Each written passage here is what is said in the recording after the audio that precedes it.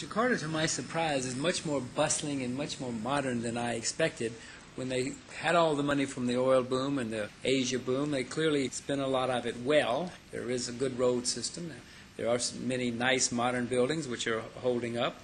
Other countries which spent money in the oil boom, such as Gabon, are falling apart, so at least somebody here did some things right.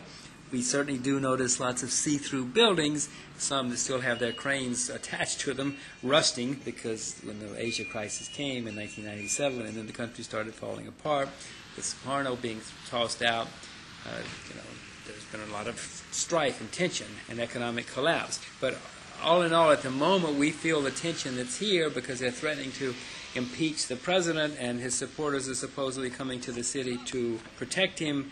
We'll be happy to be out of here in the next few days.